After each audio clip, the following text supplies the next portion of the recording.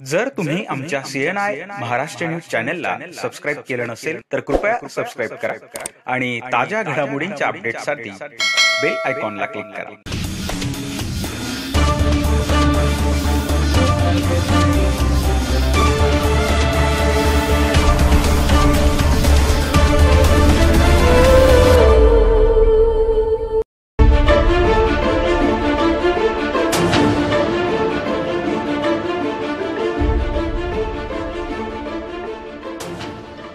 कोरोनाच्या पार्श्वभूमीवर पिंपरी चिंचवड शहरात संचारबंदी लागू आहे।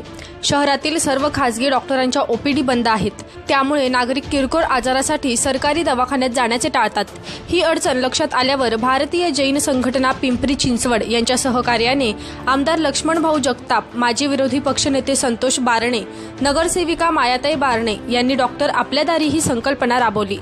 कोरोना या विषाणूचा वेगाने होणारा प्रसार टाळण्यासाठी त्याचबरोबर स्वतःच्या आरोग्याची खात्री करून घेण्यासाठी या उपक्रमात एकाच दिवसात 850 नागरिकांनी आपली तपासणी करून घेतली। याबरोबर त्यांना औषधे मोफत देण्यात येत आहेत।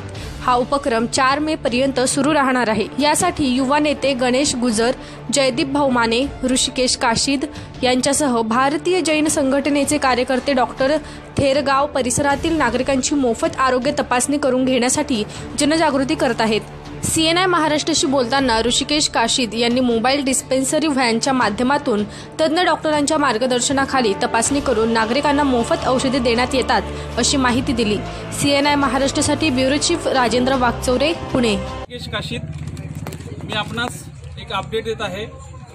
आज या ठिकाणी पिंपरी चिंचवड महानगरपालिकेचे माजी विरोधी पक्षनेते संतोष अण्णा बारणे, त्याचप्रमाणे आपल्या चिंचवड विधानसभा मतदारसंघाचे कार्यक्रम आमदार लक्ष्मणभाऊ जगताप, त्याचप्रमाणे आपल्या थेरगावच्या नगरसेविका सौभाग्यवती मायाताई संतोष बारणे, त्याचप्रमाणे आपले या सर्वांचे युवा नेतृत्व गणेश गुजर, त्याचप्रमाणे आमचे जयदीप भाऊ माने यांच्या वतीने, त्याचप्रमाणे जैन संघटनेच्या वतीने भव्य असं आरोग्य शिबिराचं आयोजन या ठिकाणी दत्तनगर थेरगाव या ठिकाणी आयोजित करण्यात आलेलं आहे।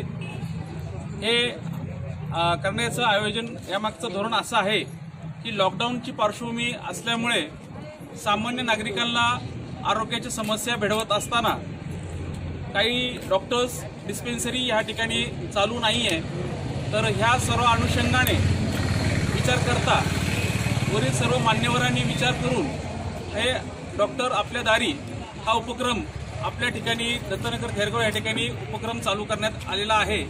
या ठिकाणी नागरिकांचा उत्स्फूर्त प्रतिसाद या ठिकाणी होत आहे।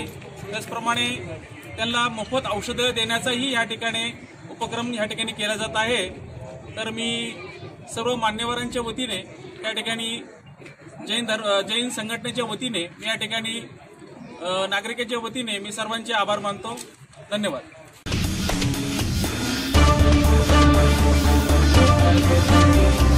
Thank you.